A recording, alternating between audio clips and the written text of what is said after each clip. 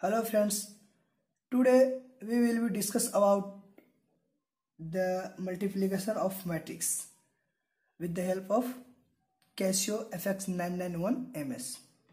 आज हम इस कैलकुलेटर के थ्रू मैट्रिक्स ए और मैट्रिक्स बी को मल्टीप्लाई करेंगे। तो चलिए शुरू करते हैं।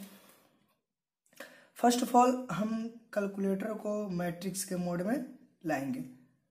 तो उसके लिए 1 2 3 मोड को 3 बार प्रेस करेंगे। तो यहाँ मैट्रिक्स हमारा 2 है तो 2 प्रेस किए। अब हमारा कैलकुलेटर जो है वो मैट्रिक्स के मोड में आ चुका है। तो मैट्रिक्स ए के लिए शिफ्ट 4, पहले हम डायमेंशन इसका इसमें पुट करेंगे 1। मैट्रिक्स ए के लिए है 1। अब एम क्या है हमारा 3 इक्वस टू 3 इक्वस टू। अब मैट्रिक्स ए का पहला रो का पहला एलिमेंट क्या है 7 equals to 0 equals to -2 equals to 5 equal to 1 equal to 3 equal to 4 equal to 2 equal to 6 equal to. अब हम इसको कॉपी कर लेंगे। फिर मैट्रिक्स बी के लिए शिफ्ट +4, फिर डायमेंशन 1। अब मैट्रिक्स बी के लिए है तो यहाँ 2 प्रेस करेंगे।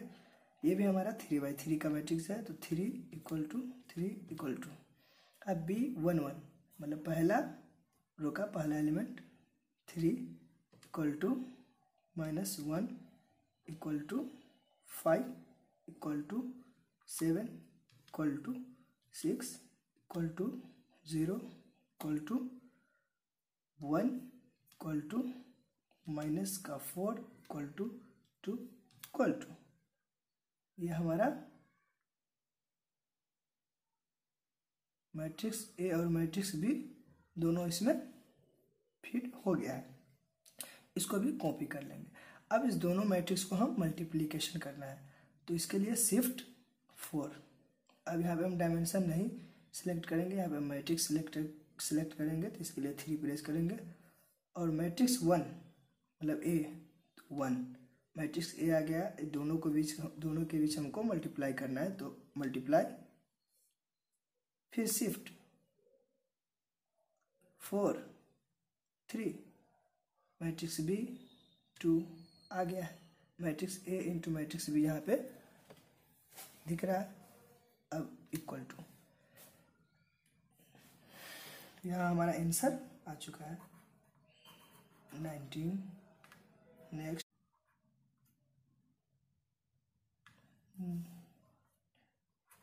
31 25 -11 31 32 -16 32। ये हमारा फाइनल ए इंटू बी निकल चुका है। Thank you.